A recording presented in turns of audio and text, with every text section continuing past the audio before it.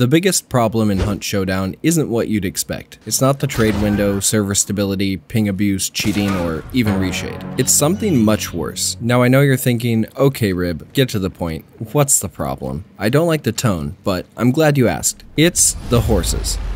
Horses are the problem. And anyone who doesn't agree that horses are, at the very least, a huge problem either didn't know they could kill you or just haven't died to one yet. Being killed by a horse will cut you to your core in a way that Hannibal Lecter would envy. It's an experience that will haunt you, following you like the ghost of every awkward high school moment. Like the time in 11th grade when you went to that party at Amanda's parents' house and you ate 2 cupcakes that turned out to be for their spoiled German Shepherd Artemis, but you didn't find out that they were dog cupcakes until after you had already shit your pants during a game of Twister, which was only being played because Amanda's mom brought it out and insisted it would be cool and retro. And much like the other teens at that party, the screams of the bayou's equine denizens will turn from fearful to mocking in your ears.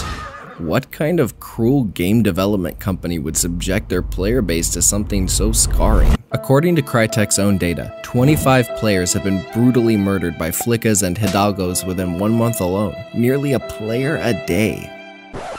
That's insane. Why is nobody talking about this? And why are there so many of these hoofed beasts lying in wait across the bayou, always appearing to be on the brink of death but never dying unless you put one between those 2 black, soulless eyes? I truly believe their screeching cries are hymns of praise for Asmodeus in an ancient eldritch tongue. And unless we do something now, I fear the horror will continue until we find ourselves facing down the murderous eyes of a rat king made from horses. Which is why I'm forming the American Hunters Against Horses Association, a group for all of us to take a united stand against these terrible creatures. Where the A.H.A.H.A defends the greater population from the work of the sculptor, the A.H.A.H.A, or is a bulwark of hope for the brave individuals who risk their virtual lives every day in horse-infested swampland. Together, we will spread awareness through aggressive activism and work to guard ourselves against what is quite honestly the worst goddamn thing about Hunt.